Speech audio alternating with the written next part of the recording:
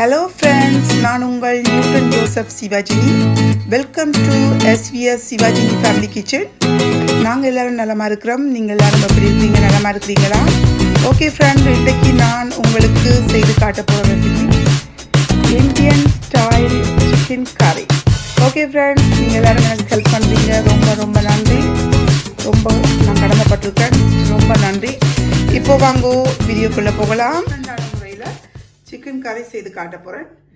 Okay, இன்றைக்கு தேவையான அளவுகளை பார்ப்போம் வாங்கோ. 1 கிலோ சிக்கன் எடுத்து கழுவி வடிச்செடுத்து வச்சுக்கிறேன். மஞ்சள் தூள் 1 டீஸ்பூன், இஞ்சியும் உள்ளியும் அரைச்சி பேஸ்ட் பண்ணி 2 டீஸ்பூன் எடுத்து வச்சுக்கிறேன். உப்பு 1 டீஸ்பூன், தயிர் எடுத்து வச்சுக்கிறேன் 50 கிராம் தயிர், கறித்தூள் எடுத்து வச்சுக்கிறேன் 1 டீஸ்பூன் கறித்தூள். ஓகே ஃப்ரெண்ட்ஸ், இவ்வளோத்தையும் சேர்த்து நாங்கள் இப்போது மிக்ஸ் பண்ணிவிட்டு 20 மினிட்ஸ் விடுவோம். தூளை போடுவோம், மஞ்சளை போடுவோம், இஞ்சி உள்ளி, உப்பு, தயிர்.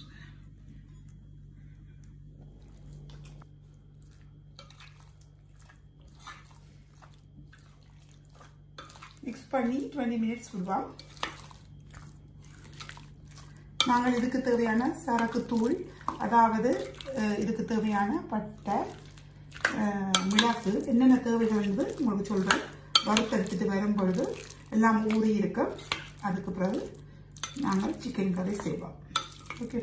ஓகே ஃப்ரெண்ட்ஸ், இப்போ மசாலாவுக்கு தேவையான பொருட்களை பார்த்துடலாம். இப்போ பார்த்தீங்கன்னு சொன்னால் 1 டீஸ்பூன் கொத்தமல்லி எடுத்துக்கிறேன். இதில் பார்த்தீங்கன்னு சொன்னால் 1 டீஸ்பூன் மிளகு எடுத்துருக்கேன். அதோட கருவா எடுத்துக்கிறேன், ஏலக்காய் எடுத்துருக்கிறேன். அதோட 1/2 டீஸ்பூன் சின்ன சீரகம் எடுத்துக்கிறேன், 1/2 டீஸ்பூன் பெருஞ்சீரகம் எடுத்துக்கிறேன். அதோட 4 செத்தல் மிளகாய் எடுத்துருக்கேன். ஓகே, இவ்வளோத்தையும் சேர்த்து நாங்கள் மெல்லிய நெருப்பில் வாட்டுவோம். ஓகே, நாங்கள் மெல்லிய அடுப்பில் இப்போது மசாலாவுக்கு தேவையான பொருட்கள் எல்லாத்தையும் போட்டு வாட்டுவோம்.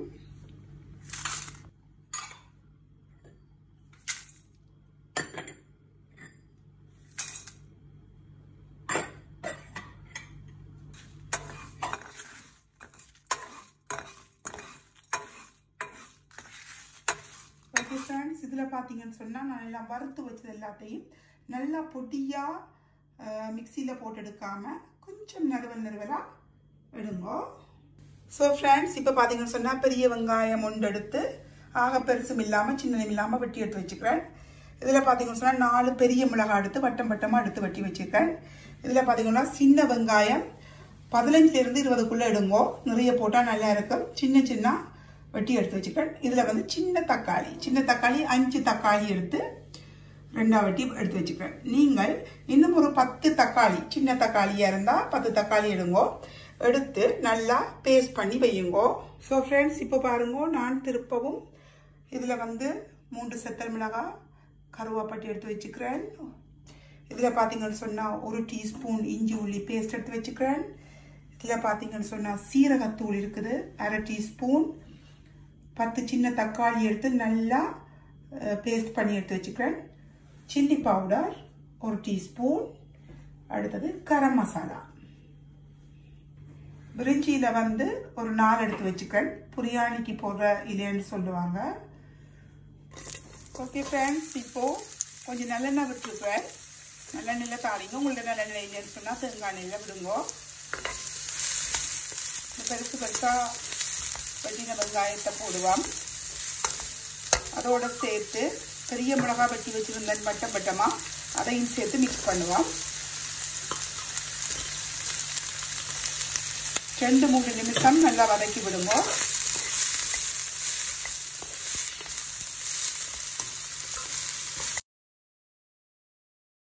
ஓகே ஃப்ரெண்ட்ஸ், இதை வந்து நல்லா வதக்கக்கூடாது. இதை நாங்கள் ஒரு பவுல் எடுத்து வைப்போம். ஓகே, நல்லா பொரியக்கூடாது. போட்டு ஒரு 2-3 மினிட்ஸ் வதக்கி விட்டுட்டு இப்படி நீங்கள் பெருசாக எடுத்து வையுங்க. நாங்கள் இறக்கும் பொழுது அதை போட்டு. ஓகே ஃப்ரெண்ட்ஸ், அதே சட்டியில் 2 டீஸ்பூன் நெய்யை விடுவோம். இப்போ நீங்கள் உங்களுக்கு இது விருப்பம் இல்லாவிட்டால் நெய் உங்களுக்கு ஆட் பண்ணாட்டிக்கு நீங்கள் உங்களுக்கு பிடிச்ச எண்ணெய் விடுங்க. ஓகே, இந்த டைமில் நாங்கள் செத்தல் மிளகாய், பட்டை, கிராம்பு சேர்த்து போடு மிக்ஸ் பண்ணுவோம்.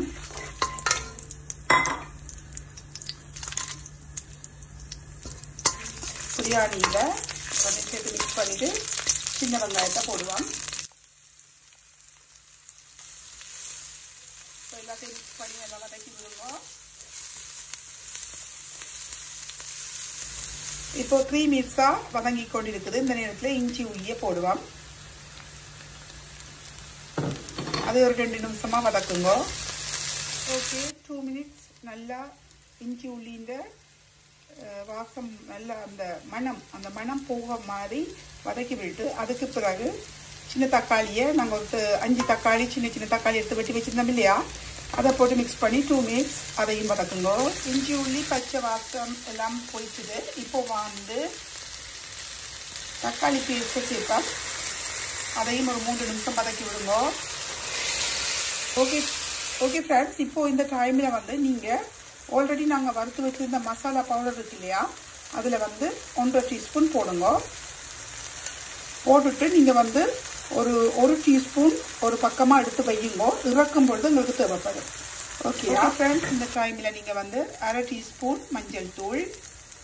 ஓகே ஃப்ரெண்ட்ஸ், இந்த டைமில் உங்களுக்கு தேவைக்கேற்ப உப்பு போடுங்க.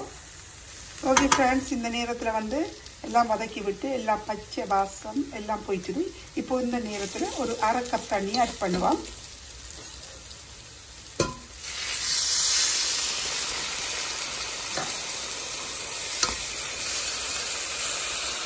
இந்த நேரத்தில் பார்த்தீங்கன்னு சொன்னால் மசாலா எல்லாம் பிறண்டு நல்லா ஒரு கொதிச்சு வருது. அந்த டைமில் நாங்கள் புரட்டி வச்ச சிக்கனை போடுவோம்.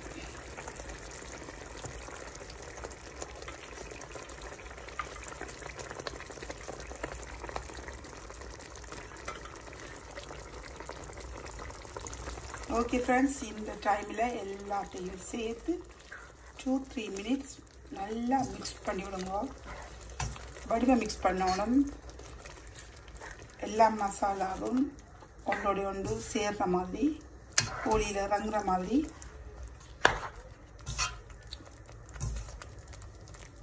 ஓகே ஃப்ரெண்ட்ஸ், இந்த டைமில் நாங்கள் எல்லாம் மிக்ஸ் பண்ணி விட்டுட்டோம். இப்போது இதையை மூடி விடுவோம். ஓகே ஃப்ரெண்ட்ஸ், இப்போ பார்த்தீங்கன்னு சொன்னால் நல்லா ரெடி ஆகிடுது. இந்த நேரத்தில் நாங்கள் அந்த ஒரு கரண்டி நாங்கள் ஆல்ரெடி வச்சுருந்தோம் இல்லையா, அதை அந்த மசாலாவை போடுவோம். அதுக்கு பிறகு இப்போ நாங்கள் இறக்க போகிறோம். இந்த டைமில் ஆல்ரெடி முதலே நாங்கள் நல்லெண்ணெயில் வதக்கி வச்சுருந்தோம் இல்லையா, இந்த பெரிய மிளகாய், பெருசு வெங்காயம் எல்லாத்தையும் போட்டு மிக்ஸ் பண்ணுவோம். இந்த டைமில் மிக்ஸ் பண்ணி போட்டு ஒரு மிக்ஸ் நீங்கள் கரண்டியால் பிரட்டி போட்டு இறக்கினா டிஃப்ரெண்ட் சிக்கன் கறி ரெடி ஆகிடுது. ஓகே ஃப்ரெண்ட்ஸ், நீங்கள் செய்து பாருங்க. ஓகே ஃப்ரெண்ட்ஸ், இப்போ பார்த்தீங்கன்னு சொன்னால் ரெடி ஆகிடுது.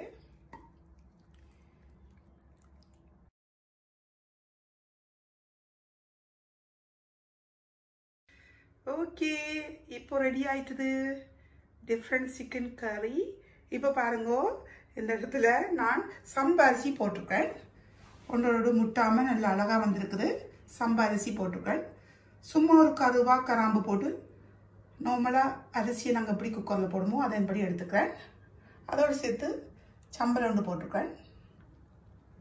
அதோட கறி.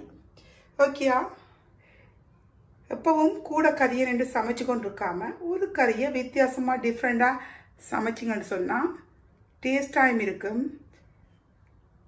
அழகாயும் இருக்கும்.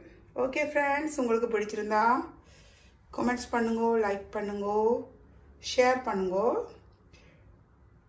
நிச்சயமாக நீங்கள் இதை செய்து சாப்பிட்டு எனக்கு நீங்கள் கமெண்ட்ஸில் சொல்லுங்க எப்படி இருந்தேன்னு சொல்லி. ஓகே ஃப்ரெண்ட்ஸ், இன்னொரு முறை சந்திக்கலாம். தேங்க்யூ.